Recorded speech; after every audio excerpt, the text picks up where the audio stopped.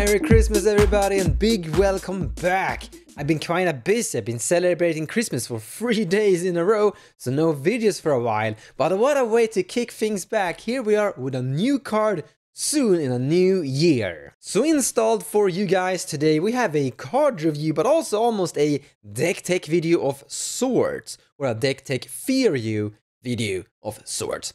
Satoru Umezawa. He has 2 metal arms, it looks like some strange tattoos. I think they are tattoos up here.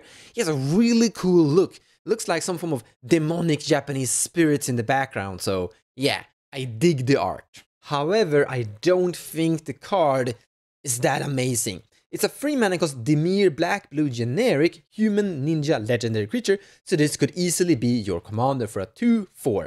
And whenever you activate a ninjutsu ability, look at the top 3 cards of your library, put one of them into your hand and the rest into the bottom of your library in any order. You can only trigger this ability once each turn. But he's also, and this is the crazy part of his text, each creature card in your hand has ninjutsu, black, blue, generic 2, a total of 4 mana. I mean, this is literally just a sneak attack in the command zone. And we also have the mono-green Elvish Piper. And in my opinion, the Gruul are somewhat of the tricking big creatures from your hand into play colors. But I guess you could argue that this is how dimir are doing a sneak attack. This is the dimir version of a sneak attack with ninjutsu. But I honestly think it would be way cooler if this was a Gruul commander with ninjutsu still. Imagine an ogre that is like having a leaf in front of his head and tricking big other ogre dragons and other cool gruely things into play. But let's actually move forward and talk a little bit about what is the biggest and meanest thing that we can ninja into play. And that is Rasakef, the full-blooded. And it will actually flow pretty functional here, because you want to have a bunch of really low CMC creatures with various evasions of sorts, flying, unblockable and other cute tricks that you can swap position with your ninja commander, getting the big demon into play. Lore-wise, I guess that the big Rasakef demon have possessed this little tiny thing and is now booming into play, exploding in gore and all that, and boom, suddenly there was a big demon inside that little whatever thing it possessed. And that's cool and all. I mean, this is a great trick of getting Rasakef into play, but I don't know if you know about Kali of the Vast. It basically already exists. And this is doing the exact same thing, but better. Now you could argue that you're gaining blue by losing white and red, but yeah, more color is usually the better, but this is getting Rasakef into play without paying any mana for it, compared to paying 4 mana for it. You could also argue that Satoru Umezawa is able to get things into play that aren't just dragon, demons and angels, but in the end, Rasakef is basically the best thing you wanna trick into play. I mean, if you're gonna play the Dimir guy as your commander, you're gonna fill your deck with a lot of tutors, so you can get the big demon into your hand consistently, a lot of really low CMC1 creatures, so you have a lot of targets for swapping, and a lot of things that you can sacrifice, basically tutoring for fast mana and fast as Demonial Consultation or Tainted Pact, and win. But once again, this is the same thing Kalia is doing, she's just doing it with a different outcome. She's just tutoring for different Mardu stuff instead of the Dimir fast as consult stuff. But with full honesty, I actually think that Kalia is the better one. Well, playtesting could prove me wrong, but I'm gonna go with Kalia here. But sure, I guess it's worth to mention that you could trick into play a Void Winnower or a Nessahal Primal Tide. And they are definitely some really cool and big explosive hate bears. Or well, Nessahal isn't really a hate bear, it's just a really big grindy value creature card that is really hard to get rid of. Now, I've actually seen Void Winnower in action quite a few times, and I gotta say it's not really taking over the game.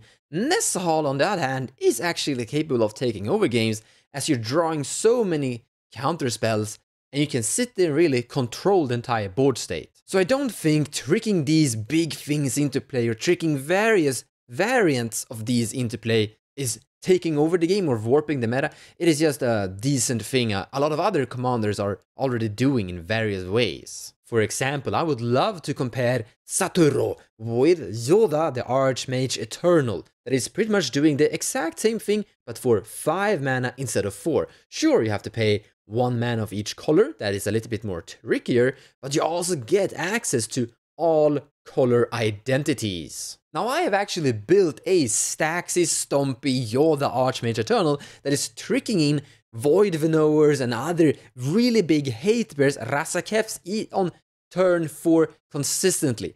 And I gotta say, that isn't busted, that isn't taking over the game, it is just something that is kinda decent and works sometimes, but it's kinda mediocre. And after playing that Yoda deck for a while, I realized just doing the exact same thing, but with Kenrith as the commander instead, is way better. Just get him to your graveyard somehow and reanimate him for his 5 mana cost black ability, and you will also have him as the commander instead of Yoda, and he's just way better in general because he can draw cards, put counters, gain life, and etc. And in the end, the same thing can be said here about Satoru Umezawa, is that Kenrith is probably just better. He will do the same thing, but with 1 more mana, 1 less blue mana, and just more generic mana.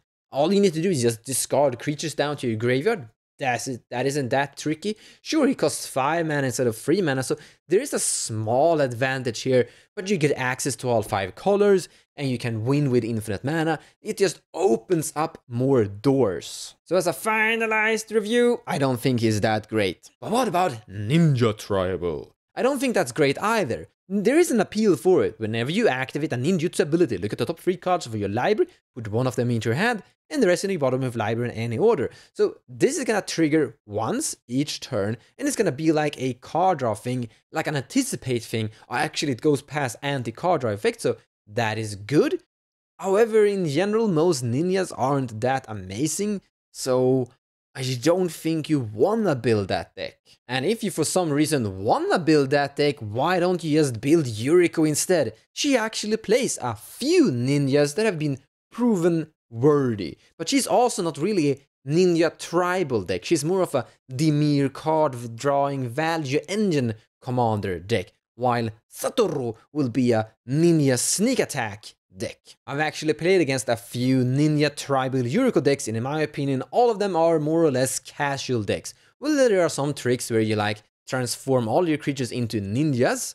Those actually kinda almost work in cEDH, but it's not really what Satoru is gonna be able to do. I also don't really want to compare these two because they are very different. Yuriko is more like a card engine value commander, a control deck of sorts, while Satoru is more like a Kali of the Vast commander in Dimir with ninjutsu. I do think we're gonna see some cEDH action with the guy, because I do think some people wanna try out the Rasakef ninjutsu thing, or Rasakef possession thing is more of how I would like to look at it.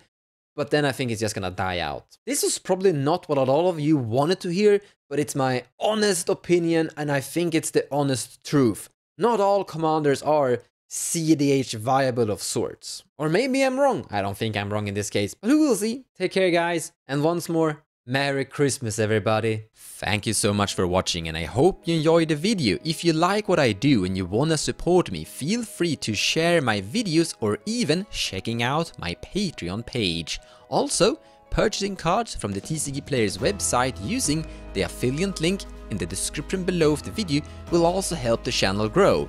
So a big thank you to all of you.